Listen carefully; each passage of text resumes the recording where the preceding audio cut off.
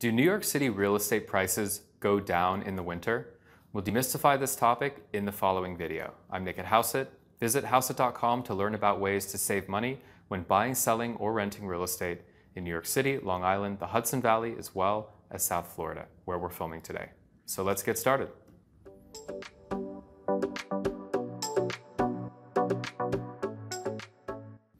So, does New York City real estate pricing go down in the winter? Many buyers contact us and essentially insinuate that by way of waiting until the winter, they might be able to snag a better deal on a property. In other words, they think that pricing might actually fall during the colder winter months of the year. Now, this statement isn't necessarily true, but there are reasons why it might be appealing to not discontinue your search during the winter months. But let's take a step back and directly address whether or not prices fall in the winter in New York City.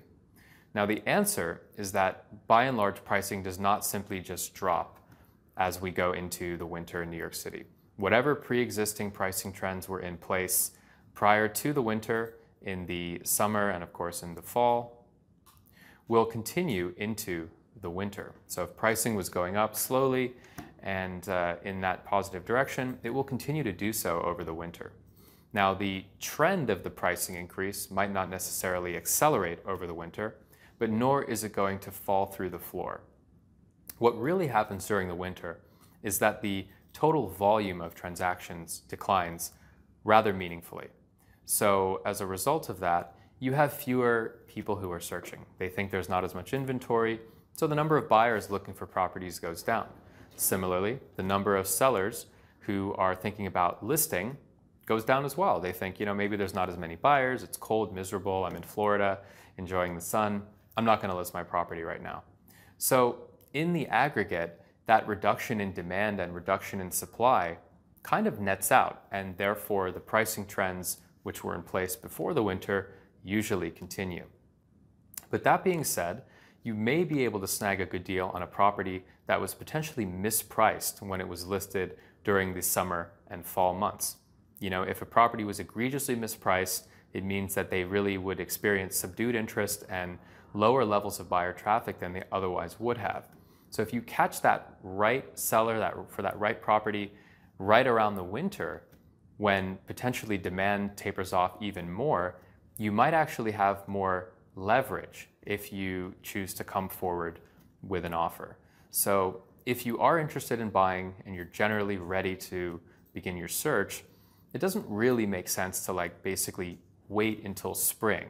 You should definitely keep an eye out for things that might be on the market over the winter. You get the occasional new listing, not too many of them, of course, but go ahead and sift through properties that have been sitting on the market, particularly ones that might be above your budget, because at the end of the day, if it's been sitting, it's inevitable in most cases that there will be a price cut. So if you can come in and submit an offer before the price cut, it does give you an advantage compared to waiting until the price is reduced, at which point a ton of new buyers consider the listing, and then maybe at that time the seller gets more than just your offer. So definitely keep your eyes and ears open during the winter. Don't assume that the market shuts down, but nor should you assume that pricing will simply just fall through the floor just because we're in the winter months in New York City. So we hope you found this video to be helpful, and if you did, please be sure to like this video and subscribe to our channel. And if there's anything we can do to help, leave us a comment below the video or send an email to team@hauseit.com.